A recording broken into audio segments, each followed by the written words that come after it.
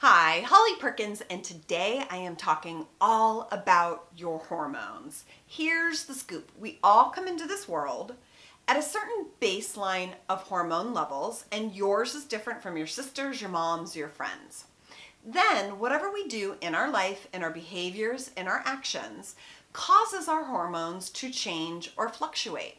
So today, I've got 7 areas that you can address, 7 ways that you can optimize your natural hormone levels so that you get back to balance and that you're feeling great. Number 1 is strength train. Strength training brings up your testosterone. That's a good thing. And it keeps your estrogen in check. It is a game changer for optimizing your natural level of hormones.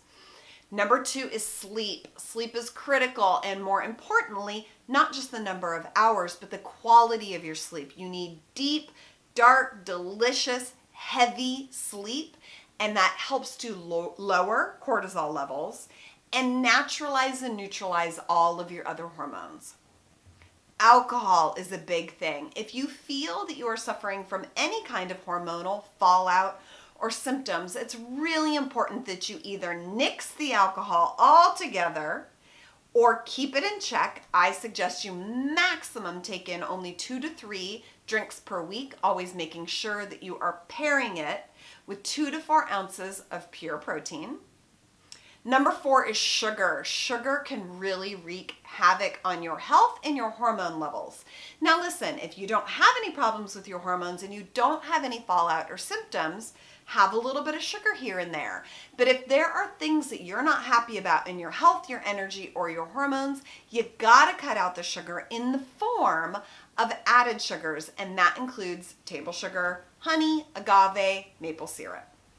Number 5 is stress management. So you might not think you're stressed, but I guarantee that you are. And if you are not already practicing some form of stress management every day, it's a great thing to cultivate. It helps to decrease your cortisol levels, and your cortisol levels drive up your estrogen levels and drive down your testosterone levels. So stress management practices are really helpful to keep everything in check and optimized.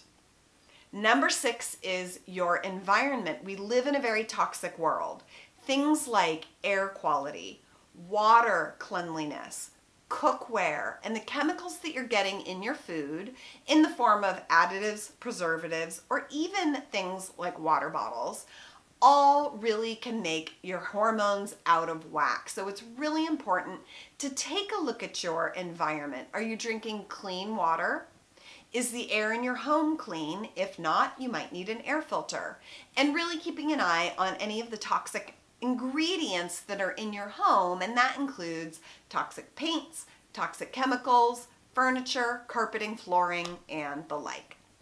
And the last, which really hits home for me, is caffeine. I think caffeine is one of the most abused things for a lot of women, and it really throws your hormones out of balance, especially when your caffeine is coming in the morning. So ultimately in the morning, your cortisol levels are already naturally high, and when we add that cup of coffee to it, it can bump them even higher, creating destabilization throughout the day. So again, if you feel great and you don't feel like you're having any issues with hormones, have your cup of coffee in the morning and the afternoon and you're just fine.